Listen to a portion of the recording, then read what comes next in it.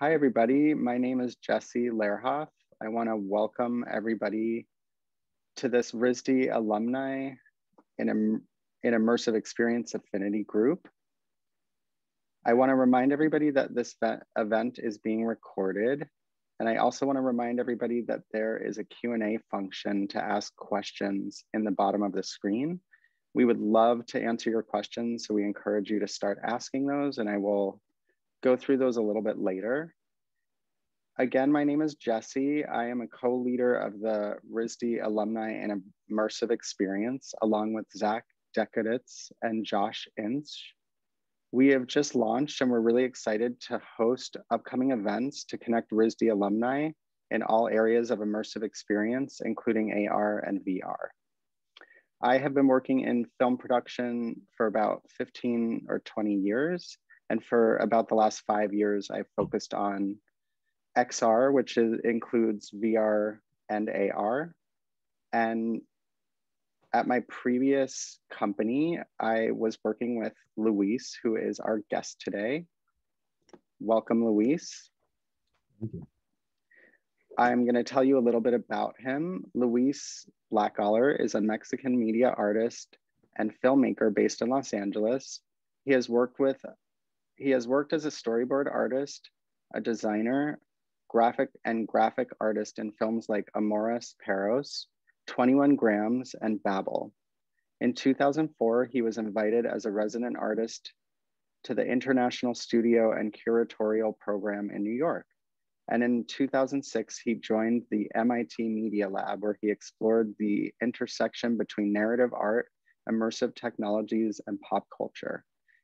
After graduating from MIT, Luis joined the virtual reality studio Wevr as creative director, where he has been developing and producing cutting-edge immersive narrative work.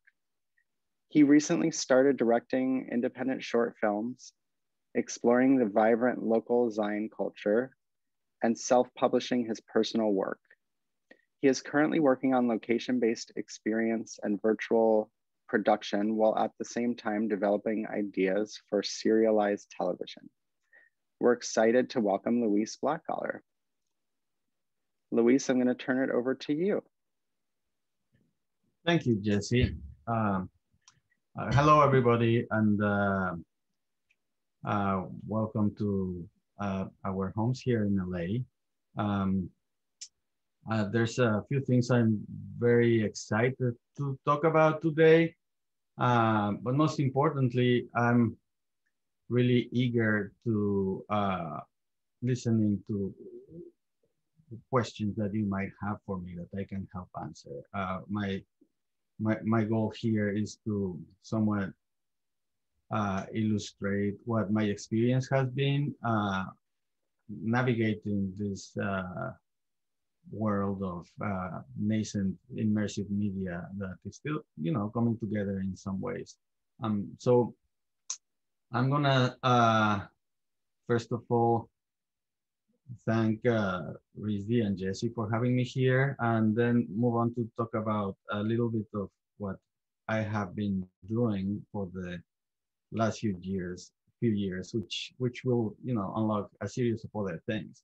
For the last 2 years and a half or so, including the hardcore times of like last year, I have been working in a project where I was where Jesse was a part of for a little while. That is a very exciting kind of thing that's about to come out to the world. So we can finally talk about it a little bit. And since you're in Providence, Rhode Island, you're fairly close to it. This location-based virtual reality experiences that we have just finished and are really cool are gonna be set up for at least a little while, as far as I know, uniquely in New York City.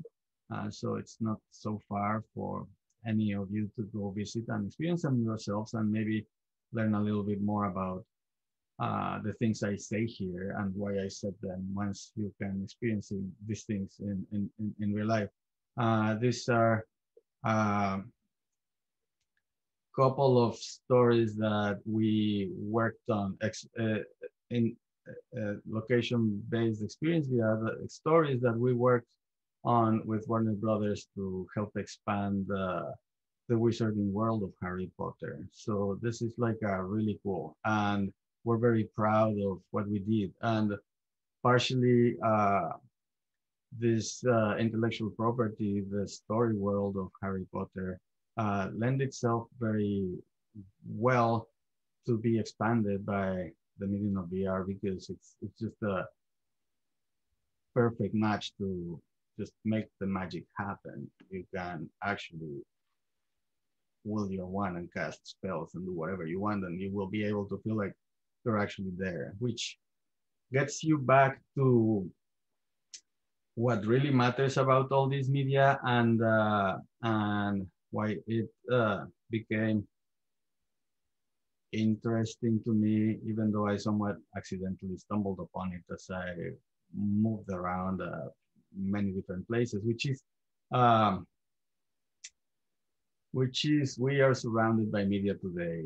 All these devices that we carry around and that we sit with every day, and everything, we have media beaming into our eyes all the time. And this media is it almost feels like it's alive, and it's eager to escape the screen and become the world we inhabit in some ways. And that changes, but not fully, the way in which as artists we have to craft our work. We we have been used to think about the stuff we make as things that, you know, most of the times we look at or we absorb or we consume. But the more these things come together, we can make stuff that we go and inhabit. So it's crazy when you think about a story, for example, that you were reading a book, um, or you would watching a movie or a TV show or even a theater play, and all of a sudden you can be a part of the story. And this is not something, I'm going to be very clear about that. This is not something that is um, really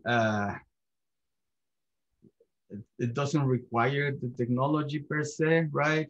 Like interactive theater, immersive theater has been around for a long time, but the technology gives us an extremely broad set of tools uh, that can help us put together stuff that in the past wouldn't have been imagined. So uh, uh, to me, I started up trying to do everything as an artist, just very curious about, you know, photography and writing and filmmaking and animation, comic books and all that kind of stuff, and design as well. And when computers came about as a powerful creative tool in the early to mid 90s, I kind of embraced that stuff, and it helped me a lot work my way into the world of film via production design, which is the task of bringing together the world in which the story happens for the actors, right? It's everything from sets and props and set dressing and all those kinds of things. So you have to come up with uh, visual language for all the things that you're putting together that helps the actors bring their story to life on screen. The funny thing when you do that, right, is the camera comes in and the camera catches the story from very purposely driven gaze of a director, like look at this, look at that, and then editorial puts it together in a way that you can navigate the story. So you don't really see most of the work that goes into production designing the scene per se, all the stuff that's there that is supporting the actors that the camera doesn't need to see, but makes the reality more tangible for the actors that have to be completely immersed in the performances, right? So you know you do that, and as I'm doing that, I'm like more and more enamored of the filmmaking medium itself. just like make the film, and then realizing that all this other stuff supports what's in this rectangle, right? And at the same time, I start uh, getting more and more and more involved with all these digital tools that you're using to make the stuff you make, and eventually I ended up just getting very interested in like interactivity and coding as well as filmmaking, and that ended up becoming something that when I uh, faced virtual reality kind of like at random and accidentally. I was working for a company that all of a sudden decided to do virtual reality only. And I realized I was perfectly positioned to explore this medium fully because of my experience as a spatial designer of like sets and stages and stuff like that, my experience as a cartoonist, my experience as a filmmaker, and as interactive media design. I could think about uh, the potentialities of these medias from like a very fresh perspective because I was not very much kind of like I was not fully fleshed on any of these other things. So VR has helped me actually kind of bring together a language that incorporates everything in a way that you actually need to use it. And we can talk about more in detail about all these things while we go through the questions, I think, just as a source of inspiration. Uh, Things to think about that are worth asking is um, uh, about um, VR as a product versus VR as a tool to make other things. That's a very important distinction, and it's catching a lot of importance today in the entertainment industry. Now, I can only or mostly talk about what happens with VR or AR or interactive projection mapping, things like that within the um, realm of entertainment because I am not very well versed on how these things are used outside of it. I know there are all these other fields, but I'm mostly well versed in the world of entertainment and you know the arts a little bit. But that's more or less where I move around. I've been doing VR for about um, 8 years, since 2013, 2014. I don't know exactly the date, don't remember it anymore. Since pretty much the day when Facebook purchased Oculus. And I have been able to explore the whole range of devices that have been developed all the way from the beginning up until now, and to see how they have uh, struggled and failed or succeeded at becoming consumer products that people embrace or viable forms of expression for artists to like go to film festivals or installations that are open to the public where people go and experience them more as a museum exhibit or like even a theme park ride, right? So all these things I have been related with, and I have been working on them. You know, from the first headsets that were a Samsung cell phone that you would put on a cardboard thing to stuff that we have now where you wear a suit and then you walk into a dark room full of haptics and things like that that respond to your very touch and you feel completely immersed. So I can touch upon all that kind of stuff. How are we doing on time, Jesse? We're doing good. We can start asking some Q&A stuff whenever you are ready, but happy to also hear more about your experiences. Yeah, I think the questions and answers themselves will help us talk more about my experiences as well as what I think about things that are related to those. So I feel pretty good just going ahead and starting to talk about questions and answers and things like that. Perfect. I have a few questions that I have come up with myself, and I will start with those, but I do encourage you guys to start populating the Q&A. I see a few questions coming in, and I'll move on to those shortly. So the first question you may have sort of already touched in, which is how did you get involved with virtual reality? So I know you touched on that. You sort of fell into it from working with a company, which is Wevr, that's decided to go into it fully. Do you have any more to touch on that? How you got into the industry? A little bit more detail, right, on that. I think the industry is something that's coming together as we speak. When I started working in VR, you couldn't even say there was an industry back then, right? What really happened is I graduated from the Media Lab at MIT in 2008.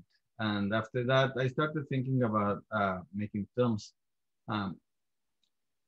and moved to LA. And I had all this training, writing code for the web and stuff like that. And the first job I got in LA, I was hired to work on some interactive stuff with this company that I said, all right, this is good. I do some like a UX type of work, experience design, do some coding.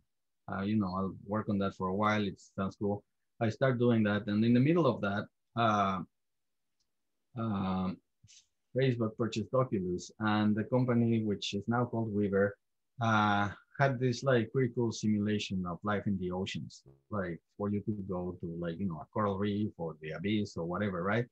And because it was made with a game engine, and that's something that's interesting to talk about later on as we continue speaking, it was very easy for the developers that were putting together this project to kind of flip a switch, and all of a sudden it was running in a headset. At a time where there was practically no content, and all of a sudden you had a way to explore the oceans in VR fully, right? That became a very relevant thing and inspired the company to steer towards VR. And then there was, and I was able to say, hey, like I can do all these things, and that kind of got me started. And I think it was a very fortunate position to be, because I felt like I was able to grow with the medium in a way.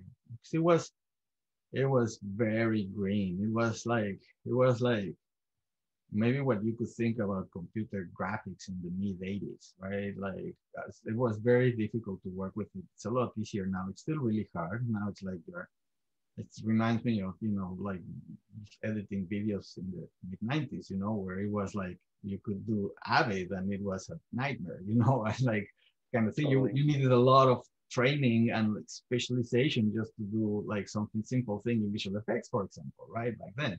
And now like everybody can do it on their laptop if they want to, so we're still kind of there. It's still difficult, but it was like very difficult a few years ago. Anyway, so yeah, that's that. Very interesting. I would love to know how directing and storytelling in VR is different than traditional filmmaking. Yeah, well, that's fairly easy to identify, right? Because on traditional filmmaking, you are placed in a situation where your focus is completely and 100% driven by someone else, which is whoever put together the edited piece of film that you're watching, right? Even when you have some interactive device like a remote control that lets you zap your stuff or whatever, you still focus on watching something that's outside in a different realm. You're like peeking into a window where things happen very far away from you, right? You're outside of it. And there could be interactivity there, especially nowadays. Some of those things have been explored. But when you think about something like VR, where you are your whole set of senses gets hijacked so that you get to inhabit the story. Then things are gonna happen around you, and this very interesting tension gets built between experience and storytelling, right? Between being faithful to fully immerse you in a world, but also being able to like control what you're experiencing so that we can, drive you somewhere or tell you a story.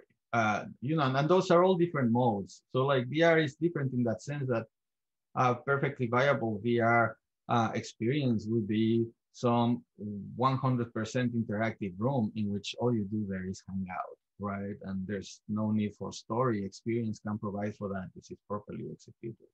But then you can go along all the way passing through like, something like inspired by video games where it's more like there's tasks and goals and you have to, accomplish things to something that's more driven like the experience of a film or like a TV show where like you get to witness something that happens, but you witness it from within it, which makes you part of the story. And that is what changes the things 100%, right? Because even if you don't have any agency to influence where the story is going, like for example, if it was something more related to a film, you're still in it, right? And that's something that us as storytellers have to think about it when we craft it, right? We have to put it together in a way so that if you're looking in any direction, the story still happens to you, and the story has to be aware of you being there, and at some points let you feel like you're part of it, even if you're just an innocent bystander that never affects what's actually happening, right? So that's the difference, I would say. The difference is between looking at something versus being somewhere. That makes total sense. Super interesting. Cool, cool. Oh, I see a lot of questions from the Q&A. That's great. Let's keep Yeah, going. there's some questions coming in. My next question sort of relates to another question, so I'll read them both. From one of our attendees, it says, how does an artist who has interest in this field transition into it without a formal education? And I have a similar question, which is like, what is your advice for people that want to learn more about VR and get into the industry? All right. The question of a formal education is a tricky one, right? Because a formal education, and this goes for like every creative field, right? Right? Like a formal education helps a lot, but it's not required, right? I mean, think about film school and who becomes a filmmaker. It's not necessary one or the other, or art school and who becomes an artist. Yeah, they are related, but if you wanna kind of like get your feet wet, say like you're having a formal education on the traditional arts at like for example at RISD, and you want to get your feet wet and explore how this feels like, then I guess the most difficult challenge to bridge is the technical stuff, right? Like being able not just to find what you need, but also being able to use it, right? Something that is a very powerful tool for making certain kinds of VR is game engines. And game engines are beasts. To this date, I haven't been able to even, become an average user at one of them. I barely am a beginner. Every time I kind of like try to use one, I have to rely on collaborators that know how to use them. Yet I know from experience of people that, were going to study, say, what was that school in LA? One of my collaborators, he's like really good with the Unreal game engine, and he never got any formal training. He picked it up himself just by looking at tutorials. The tools are free. You just put them in your computer and you can play with them. And he was able to somewhat master it to a degree that makes him a very sought after kind of talent, which is somebody that does have an artistic vision and is also able to use these tools. That is very hard to find. A lot of times, the people that are very well versed on these tools are so technical that they often lack the artistic vision to be able to explore things beyond just technical constraints. Uh, I would say Unreal Engine is a very good place to start. And especially if you don't have any experience on any other interactive 3D software, it's great because Unreal Engine is very weird if you already know, say, how to use like Maya and Unity and all those kinds of things. You go to Unreal Engine and like that happened to me. I'm used to find all these tools everywhere and for them to be organized a certain way and for them to work this certain way. And then I go to Unreal Engine and it's so different and I get lost. But if I came in without knowing anything, I probably would have had an easier time, you know. It's the analogy back in the day in the 90s. I went to animation school and the tool we were using there is this software called Softimage 3.8, which is like weird as hell. And you know, the first time I was like, you know, coming from things like Photoshop and After Effects and Aldous PageMaker, all those, you know, relics of that era, I was like, what is this? I had a very hard time. Once I broke that barrier of understanding that things were conceptualized differently as a user interface for me to work with them, I became very well versed, but I had to spend 1 year in animation school to get there, right? It's a time that I can't afford today. So I did get formal training on that. But it felt like because it's kind of you learn how to drive an American car, right? And you're really good at driving, and then you go and you know this. I'm talking about the before the Cold War when it existed. You go and you experience a Russian car, and all the things are in a different place and work different, and you will be clumsy for a while with your driving. So that happens to somebody that already has some practice. Um, uh, Unreal Engine is working very hard towards trying to make things very useful to a broad range of talent, which is a powerful concept because these engines were built originally to make video games. And all this media is so much more than video games that they are trying to put together these kind of things that like other people can use. So, well, I don't know if I like went on tangents a little bit too much on that answer, but yeah, happy to follow up later. Yeah, and one of the thanks, and one of the questions that we're getting is about the engine. Somebody just asked, so just to clarify, we're talking about Unreal Engine. It's Yes. a game engine that is used a lot in virtual reality. And there's also another game engine called Unity, which is used in virtual reality. So another question is, can you talk about the different VR formats and where you think they're heading? For example, location-based entertainment versus home. And maybe you could explain the difference between those, but for people that don't know the difference. Okay. Yeah. And yeah, with the game engines, the most popular ones today are Unreal and Unity. You could pick one or try both. They are both very hard to master. They require some degree of technical like expertise that you will have to, you know, achieve by going through tutorials and practice and all that kind of stuff. Now, in terms of the thing is, like I said, these engines, they are basically interactive 3D graphics input and output interfaces. What this means is that you get an interactive 3D graphic that you put together. It could be a whole world, like where Harry Potter has his adventures, or it could be just a Rubik's Cube.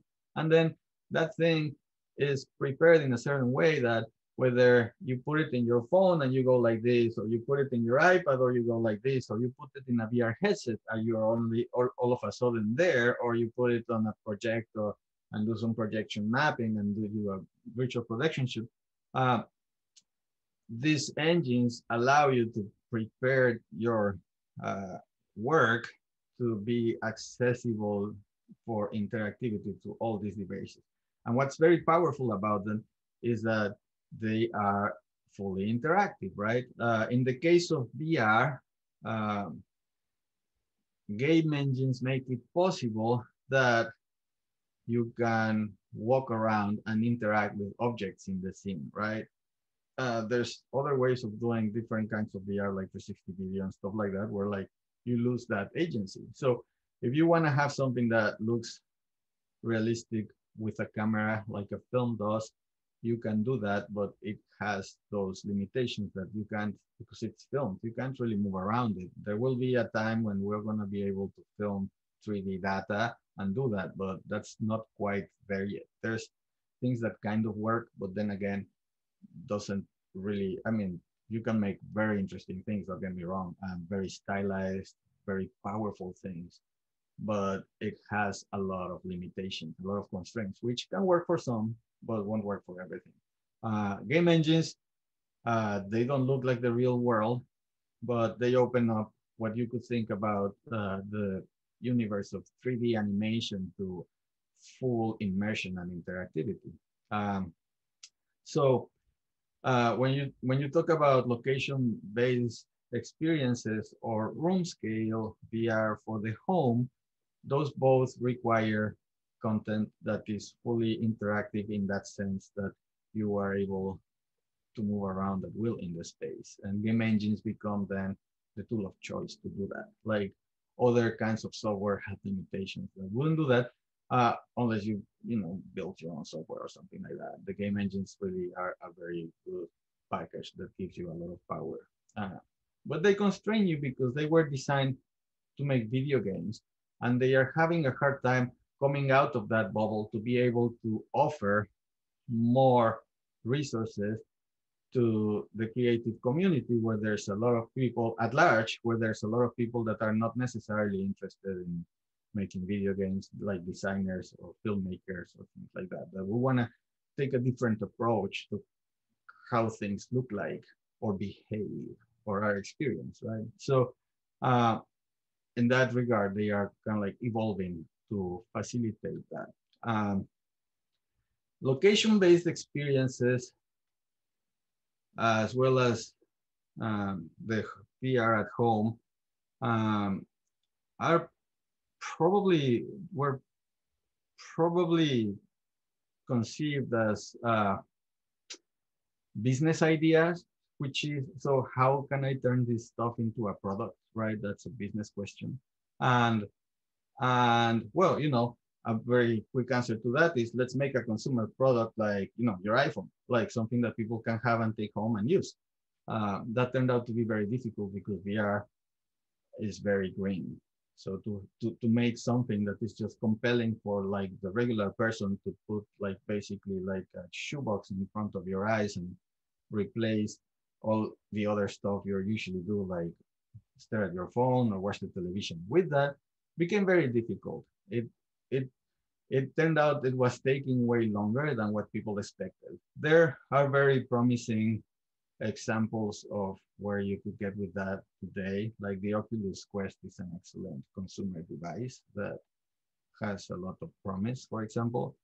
Um, but it became very difficult, and it was not really delivering in terms of like business to investors and stuff like that. And uh, that's where I think it's just a theory, right? That's where I think the location-based experience idea came about, which is take the VR out of the consumer product realm. So it's not something that you buy in a store and you take it home, and it becomes more of a thing that you go visit and pay for, like going to a museum or going to the movies. And then what happens there is you have way more control over the user experience because they are going to go in there and use whatever devices were put together there. So, you know, you don't have to take all these considerations that will have to be taken for like a consumer device. Like, for example, in order to like have really good detail and high fidelity in VR,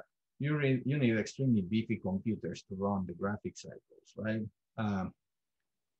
Most people will never have a computer like that at their home ever.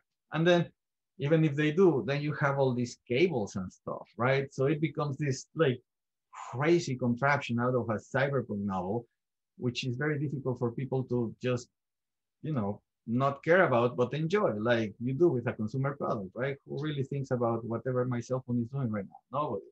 Uh, so in order to shrink that, the mobile phones came about as the screen for these kind of headsets, but mobile phones are way less powerful. So it limits the thing. It took a lot of time to get to something like the Oculus Quest, which delivers some kind of promise for that. But when you're in a location-based experience, you can really put all that stuff in there because the the the the transaction with the with your consumer is not that they are gonna buy a device, it's that they are gonna go there to experience a spectacle or an exhibition or something like that.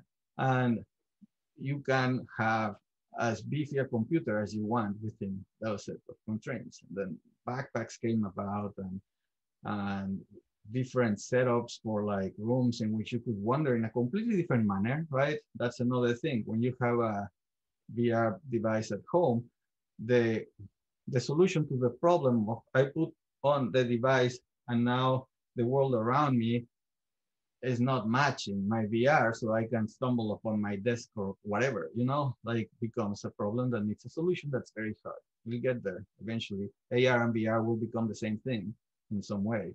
Um, um, but in a location-based scenario, that problem does not exist because you build a room to match what the VR is doing.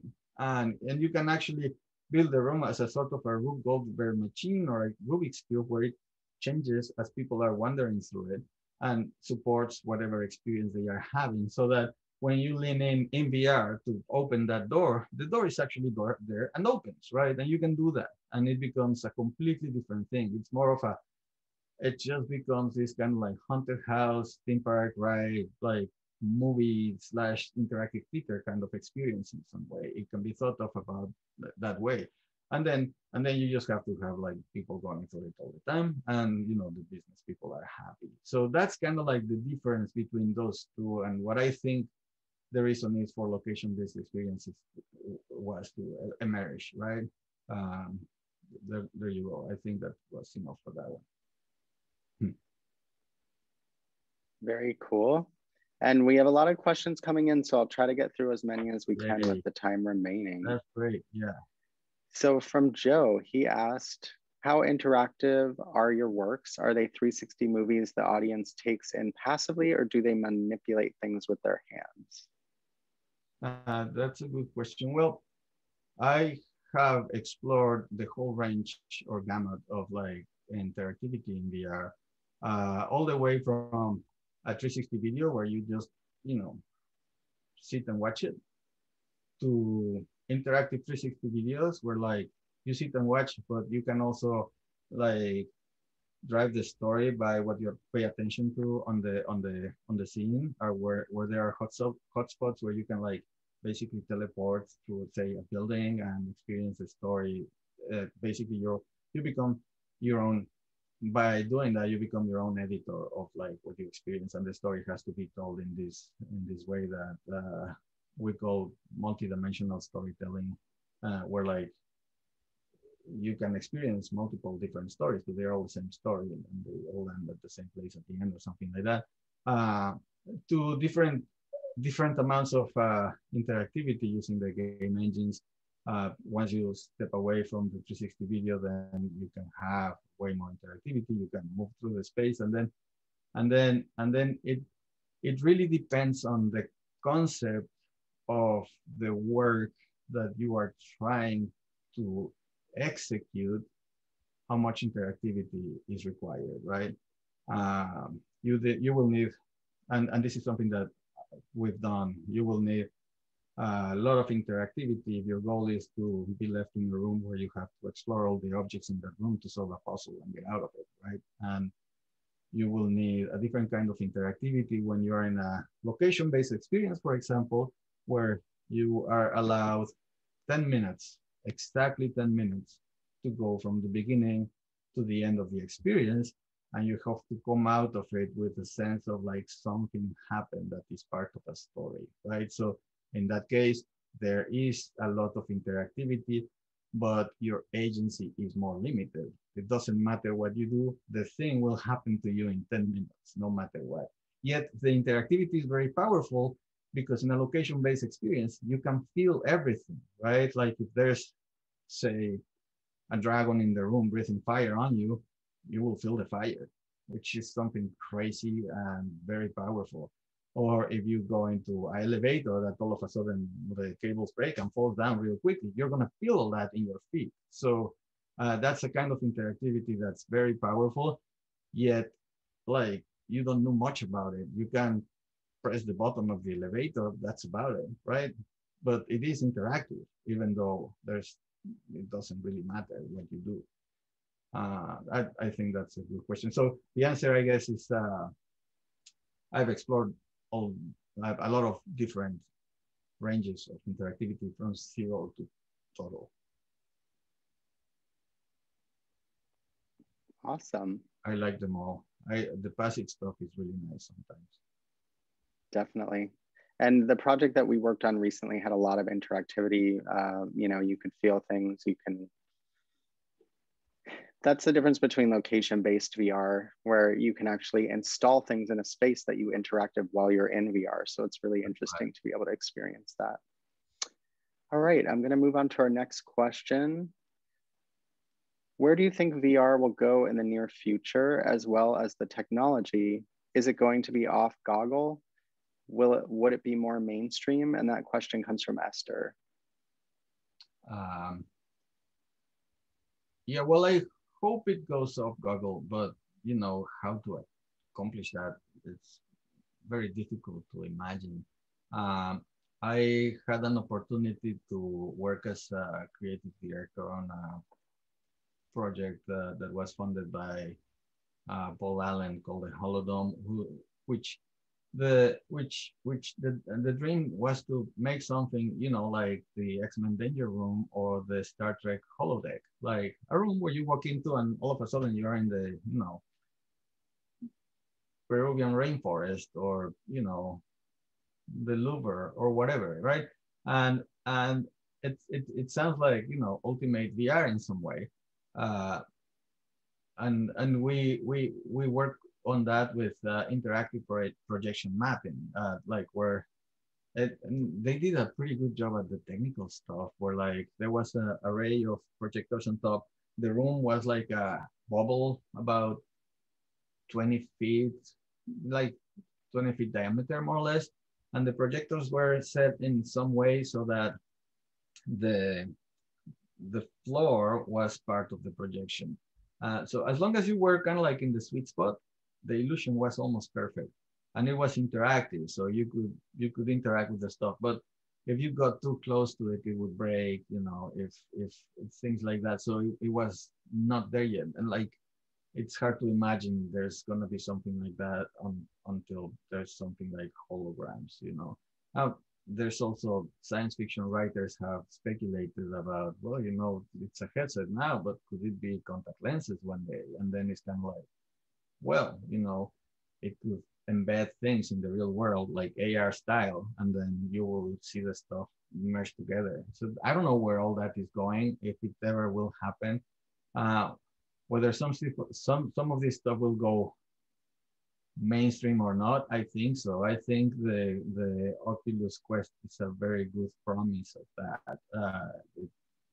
It has a lot of stuff that it just works as something that could go mainstream, like the different kind of applications. It turns out that, you know, one of the trending app categories on the Quest is fitness.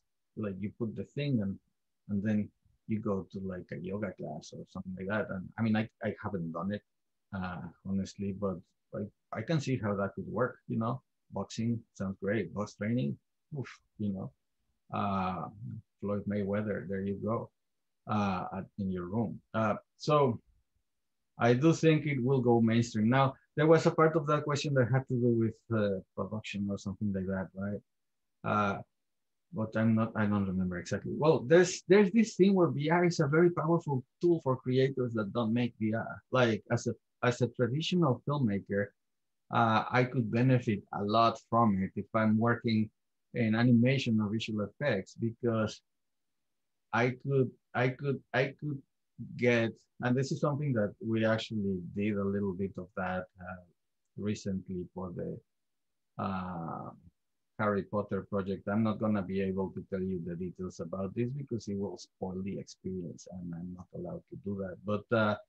But imagine you are an actor that is performing a character that is going through like a sequence of actions that involves a bunch of monsters that can't exist, right? So you're an actor and you have to go into the dungeon where like all the dragons live or whatever, right? And then you have to interact with them in all these crazy ways. Uh, you usually do that when you look at, like blockbuster films and how they do that. It's like not only super expensive, but also you have to have these actors like just surrounded by a green screen, wearing these like motion capture suits. It looks completely insane, right? So I can't imagine what the actor has to go through just to imagine that that thing over there that somebody is waving with their arms is actually the head of a dragon that's about to eat them, and then act accordingly.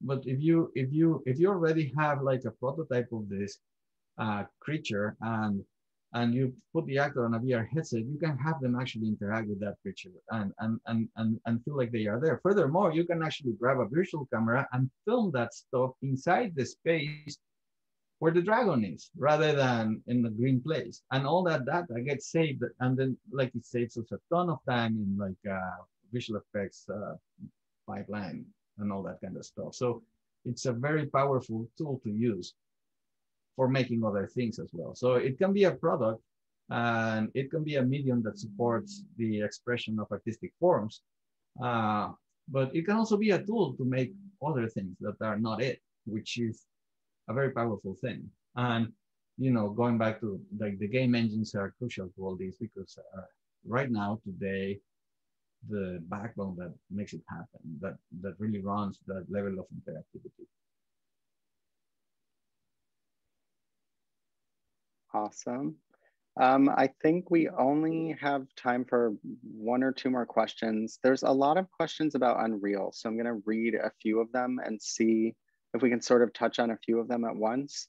One was a question from... Before you go ahead, let me interrupt you for a moment. Sure. Something that we can do that I have no problem doing is, I love it that there's so many questions, and we can have a follow-up message where I can take the time to write them down, add links and stuff like that. And it will be very helpful for everybody that's asking these questions that might require more practical answers, to do that if we don't get the time to go through all of them, because you're right, 10 minutes away, and I sometimes talk too long. Perfect. And I'm sure everybody would enjoy that. Just make sure you save them, and I'll go through the trouble of writing answers for all of them and send them back. It won't Perfect. It will be a pleasure. Well then, because some people are asking about specifics, like, what game engines they need training on and this, that, I think we'll save that for afterwards. Elise asked, how do you feel about AR and its use as an interactive experience? Well, I think I touched upon that a little bit before when answering something else. So I'm going to try to elaborate about that a little more, which is, as labels, AR and VR are two aspects of the same thing, right? And I think they are evolving in parallel to a place where they will meet when the hardware is good enough to allow them to do so. Brings up another powerful tool set for exploring all these kinds of things that is interesting to think about, which is the Apple stuff, the ARKit stuff, and their whole thing they have with the Animoji and all that kind of stuff. It's very interesting.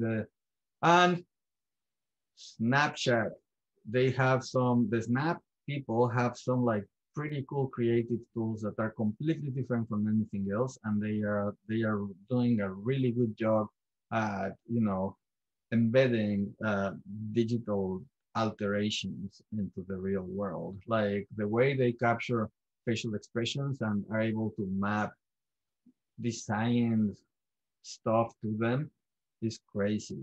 So this is not for the VR, but it's also very interesting to look into. Is the what Snap is doing, their creative tools. You can download them and they work on any computer, Windows or Mac or whatever, and you can just start making AR filters right away. It it gives you like an additional window to where these things are heading, and this like embodiment of, you know, the digital realm or whatever you want to call it. The Apple stuff is also very interesting. It's somehow merged together with the game engine stuff. I haven't been using a Unity for a couple of years because the project that I was completely immersed on for the last 2 years was completely Unreal. I did used to use Unity before. In my experience, I find it easier to use than Unreal, but they are different. Yet they are, I mean, you can just choose one or try both. It doesn't really matter that much. Uh, but what I do know is that there's some integration with like Apple's ARKit motion capture technologies into the Unreal Engine that allows you to drive, say, virtual characters in real time using the iPhone LiDAR camera and the blend shapes for the facial expressions that are pre-coded within the Apple ARKit system. And they do a like really good job. Something that we've we've done recently in production is, you know, animation is very hard and takes a lot of time. Motion capture technologies in some cases help you get there without that much effort and with less time, and they also bring a certain level of realism that helps certain productions. So keyframe animation is still the pedestal, right? But motion capture helps for certain things. And we learned that just using a regular PC and an iPhone, connecting it to it's called LightLink. It's a system that Unreal Engine has to drive virtual characters in real time. You can have an actor perform the expressions of your character. You know, the character is doing all these things, going through all these animations, having all these expressions. The phone maps them in real time to the character. You can see them, and that's not your final animation, but it gives you a blueprint from which you can then proceed to add more detail and nuance to the performance, and it saves you a ton of time. And that's the LightLink setup with an iPhone, any computer, and Unreal Engine is something that if you take the trouble to go through it, you're probably 3 to 4 YouTube videos away from doing it right now if you have a computer and an iPhone with the LiDAR camera. So it's interesting, right? That's it. That's it for that one, I think. Thank you. We are really running close on time. I don't know if we have time for another question, but maybe we could talk a little bit about how students can make their own VR and what they might need in terms of crew or equipment. Well, for VR, you will need a headset. The headset of your choice will come with a set of different requirements for how you put together the software that's going to run on it. And the software is usually made with game engine, right? Unity or Unreal. That will give you like a lot of interactivity. If you want to go for very interactive, you need that. If you want to explore the world of 360 video, then you need a 360 camera and you still need a headset, right? So the headset of choice depends again on what you want to do. There's a range of them. Some of them have cables, some of them don't. Some of them require beefy computers, some of them don't. The Quest might be the friendliest proposition right now. I am not sure in terms of like allowing you to make things and look at them. There's a really, and then again, it depends on what you want to do, right? Sometimes the simpler things could be the things that you are willing to explore, like maybe just, you know, you're willing to figure out how to flip a coin, and then all you need is a like really flat cylinder and figure out the physics of that, right? And but then you need a headset that is really good at hand tracking, right? All these things come to place. The hand tracking in the Oculus Quest is better than anything I've seen elsewhere, and this is not a commercial. It's just there's if you Google, and then again I can send links to all this. If you Google, I'm not a fan of the Quest because of Facebook, to tell you the truth. But if you Google, if you Google Hans Physics Lab, no, Hans Physics Lab. Sorry about that. Hans Physics Lab. There's these people in Switzerland. They focus on, like, the Quest has a bunch of cameras that point outwards that helps it see what around it, and it's getting to that direction in which the VR will somewhat match the reality. You know, having a body is very important. The Quest is probably the only consumer level device that does a great job at that. It's really good at hand tracking. These Hands Physics Labs people, you see the graphics, they're extremely simplified to the minimum because the Quest is still running on what's basically a mobile phone. So it cannot really give you realism, but they focused entirely on hands and interaction with objects in virtual reality, and to make it feel as close as possible as, you know, when you grab something and use something to it, right? And it's just great. I found it very inspiring of an example for where things could, you know, go. Another headset like the Vive or the PlayStation, you need to be holding a tracker to do things, right? That limits you in some way. There you go. Very interesting. Well, unfortunately, we're out of time, but I have written down the questions and we will send up a follow-up email with some links and answers to everybody's questions. We want to thank Luis Blackaller so much for being with us today and answering our questions and sharing his experience.